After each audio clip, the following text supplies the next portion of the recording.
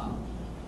So it was noted several years ago that patients with high levels of fetal hemoglobin. So when we are all born, we have what is called hemoglobin is a protein inside of the red cells. It's different when we're born. When we're born, it's called fetal hemoglobin, and as in the first 6 months of life, it changes. And as the fetal hemoglobin comes down in first 6 months, the adult hemoglobin goes up. So if you have hemoglobin A, normal hemoglobin, you have within 6 months you develop your adult hemoglobin is fetal hemoglobin. If you have sickle cell disease, your adult hemoglobin is sickle cell hemoglobin. So in the first 6 months of life, that also explains why kids don't get in trouble in any way, because you may have fevers, and we talk a lot about fevers and managing fevers, but in terms of crisis, there's no pain in the first 6 months usually. At about 6 months, then you start having changes with painful bones as the fetal hemoglobin level goes down. So years ago, a big study was done in the US where they looked at over 3,000 patients with sickle cell disease across the US. And they looked at many different aspects of those patients. And it was noted that people who have higher fetal hemoglobin levels, some people hold on to their fetal hemoglobin levels, they tend to be less sick. So with that, some bright person came up with the idea, what if you could increase a patient with sickle cell disease fetal hemoglobin by another means, if it's not done naturally. And this was shown that there's a few drugs that they could use this in an animal model, and it worked. So out of that came a number of drugs that were tried early. Some had significant side effects and were thrown out, put aside. And hydroxyurea was one which was found to be safe and was used. It can be given by mouth, and not needing. Some of the others needed injection. And so hydroxyurea was identified as being safe and easy to use, and then the big trials were started. It's not completely known how it works, but we know that it works on developing red cells, and the faster dividing red cells are the sickle cells. It works on those at the developing cell stage. So you inducing fetal hemoglobin. At this stage, it does a number of other things which I'll show you. I start with one of our patients who is just to illustrate the benefit of hydroxyurea. This is a 7-year-old boy who had come to Canada 4 years before coming to see us. And over the previous 4 years, he had several admissions to hospital with pain. And these admissions were a week or more in duration. He saw us in January of 2008. In June of 2008. And at that time, one of the things, so we can measure hospital admissions as a hard number of an indication of being unwell. But a lot of our patients, you all know, don't come into hospital. They stay home, they manage the pain, you use their home remedies, and some of the measures we suggest that you do. And you get by the crisis without actually coming into hospital. So using a hospitalization as how severe a disease can be, you might miss a lot of people. So this little boy had several admissions every year, but even in the first 6 months of school, January to June, his school report had 30 days missed from school. And when the kids come in, I often ask the parents on the last school report how many days did they miss from school, because that's a pretty good indication of illness, not just coming in the hospital, which I can go in the hospital record and see, but those other times that they're missing school because they have less severe pain, not bringing in hospital. So at that point, we started hydroxyurea in 2008, and these are his actual figures. So we know the benefits. It increases fetal hemoglobin, and if you look at this graph at the bottom on the left, his fetal hemoglobin started off at about 2%, and over 2 years, he was up to, this is about 25%. So this was an amazing response. And we know that people who start with a little bit fetal hemoglobin, a little higher than usual, they have the greatest response. The ones who start at about what we'd expect for non-sickle cell patients, about 1%, they can have not as great a response. So he went up amazing, and with that, there's also a clinical response. The next thing we know that it lowers, so it's hydroxyurea suppresses the bone marrow, which is a factory for blood cells. So it lowers the white cell count, and the white cells, which are called neutrophils, which these are the ones that fight bacteria. But neutrophils also produce substances which cause inflammation within the blood vessels. And when you have a crisis, it's not just a blocking of the blood vessel, you also have inflammation in there, which adds to the further blockage and less oxygen delivered.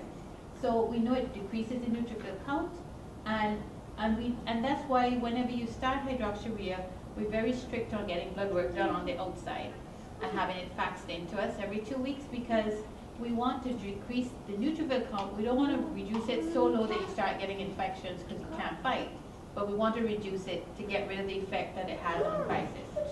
So once you start, we get you to do blood work every 2 weeks for quite a while, and then until you're in a stable, steady state. And I see some moms are smiling, and if they don't get the blood work done, then you get a call from Marcia usually, where's the blood work? Because once we commit to treating you, we want you to commit to doing the blood work, because we have to be safe, to keep the patient safe.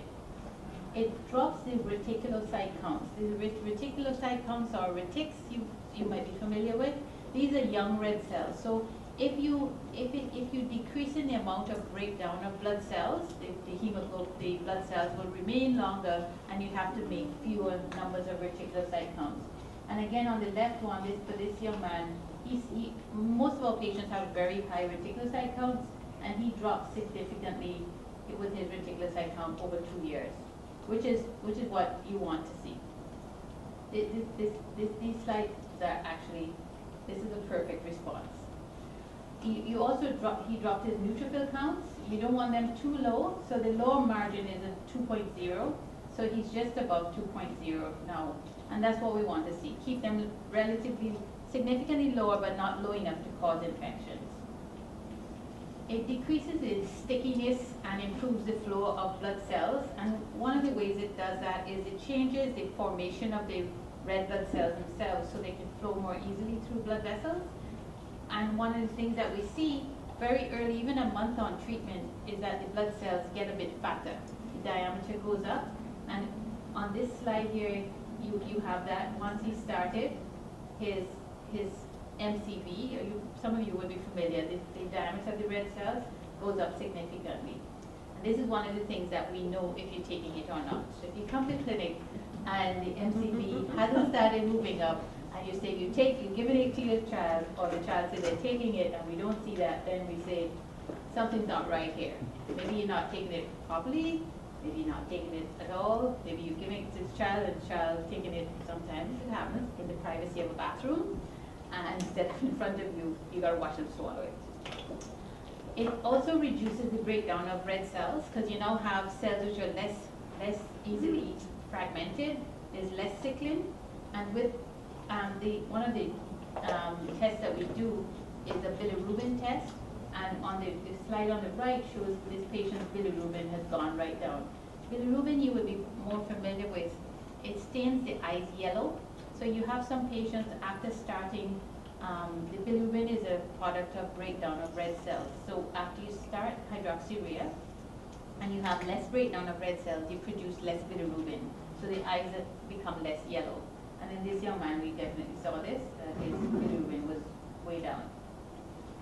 It also, nitric oxide, we know with any breakdown, red cell breakdown disorder like sickle cell, thalassemia, spherocytosis, any of those, when you break down red cells, you release the hemoglobin from within the cells, it comes out into the circulation, and that mops up a substance called nitric oxide, which we need to help with all, when we don't have enough nitric oxide, our blood vessels don't dilate as much. And by giving hydroxyurea, one of the breakdown products is nitric oxide, so it also increases the nitric oxide, which is a good thing. So this is this young man's blood cells, so you can actually see what happens. So we know that, I don't have it here written, but by the end of 2 years, he had no more admissions in hospital since starting hydroxyurea. On the left here, you have his blood smear. This is his actual blood smear. You can see sickle cells here and down here. All of these slim, they're not as classic sickle as in the pictures, but it depends on how you get them when this slide is made. So you have a lot of sickle cells. You have blood cells that have slightly different shapes. This is a year into treatment, and you have few of those sickle cells. And this is 2 years into treatment on the extreme right, and you have no sickle cells being seen here. And you could probably, somebody might not know. There's nothing on this slide that makes me say that you could prove that this person has sickle cell disease. So you completely reduce the sickle cell, and you can completely reduce it. If he got, for example, an intercurrent illness like a cough or cold, or really bad infection, then you could still sickle. But generally, over 2 years, there's no further sickling, and the blood film becomes pretty normal, which is an excellent response. In encouraging patients when they're on, we don't have facilities right now to show you your actual blood cells, but when you come to clinic, you could actually see those graphs. And if I don't bring it up because sometimes we get really hectic in the clinic, you ask to see those graphs, and you can see what your child is doing. Now, just to talk, any questions before we move on? Don't be shy. Nobody's. What age can we start? Pardon? What age can we start? What age? So any age. Our youngest patient that we started was about 1.5 years. And they've been, I'll review some of these. There are studies in patients who from birth were put on hydroxyurea, and it was shown to be quite safe. And there's some benefits. I'll show you that. You can start at any age. Because generally we try to balance risks and benefits. So if you have a little child who is perfectly well, we wouldn't start a medication. But if they're coming into hospital frequently, then at any age we would suggest that child go on hydroxyurea. One of our parents said, well, why don't you just put everybody as soon as they're born on hydroxyurea? And that's been an argument that people have used, and there probably will come a time when people will say that that is the right thing to do. But at this point in time, we don't put anybody on just because you have sickle cell disease. You sort of earn it a bit by being sick, and then you go on, and it makes us feel more comfortable if you've been sick. And a lot of parents don't want their child on something just because they have a diagnosis, if it's not totally indicated. So the risk would be, what are the risks?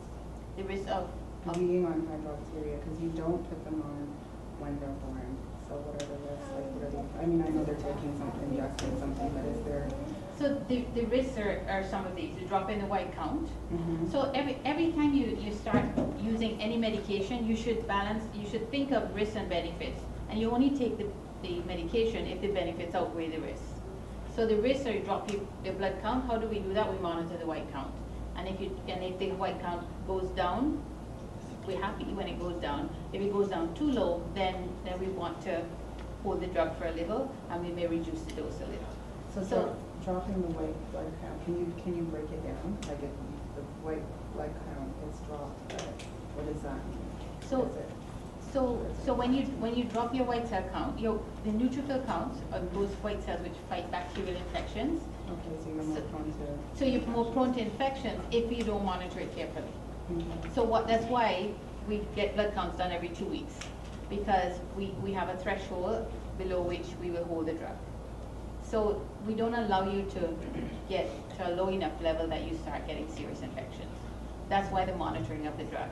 And that's why we insist on getting blood work done every 2 weeks, especially in the early phases until we establish a steady state drug level, drug dosage. Because if you don't do that, then you run the risk. But I wouldn't like anybody to go away thinking that by putting your child on hydroxyurea, putting them at risk of infection. You will if you don't monitor, because then you don't know where your white cells are, for example. Yes, Joseph talking on hydroxyurea. Sorry, just 1 second. If you're asking questions, we want everybody to be able to hear that question. If you don't mind to probably stand up and speak a little bit louder. We're sorry there's no mic, but we want people to still hear. Thanks. Yeah, Joseph I've been on this medication the longest while, and at one point, he was hospital free for about a year and a half or two, which was great, but since of late, it just tend to flare up somewhat. I'm just wondering if it's probably not taking the medication the way it should, or just other stuff that made it flare up. So when, like any drug in children, as children grow, they get bigger, they can outgrow your dose. So we've actually seen this during puberty. If you don't keep up with the dose, then you outgrow your dose, you start getting into crisis. So to answer your question, we should look at whether the dose is appropriate for his weight. If we just haven't gone up on the dose recently, and we have to make sure that Joseph is actually swallowing the pills, but I know he is, right? I know that religiously, every day. No. It doesn't work if you wouldn't get the benefit if you take it when you have pain only. It's not a pain medicine. It has to work on developing cells, so you have to take it constantly to prevent the cells from sickling. I have a question, probably kind of related but not related. So with sickle cell, my son has sickle cell anemia, and when we lived in England, he took antibiotics up until I think the age of, I don't remember now. 5. Is it 5? When we moved to North America, we were told it's not given after that age.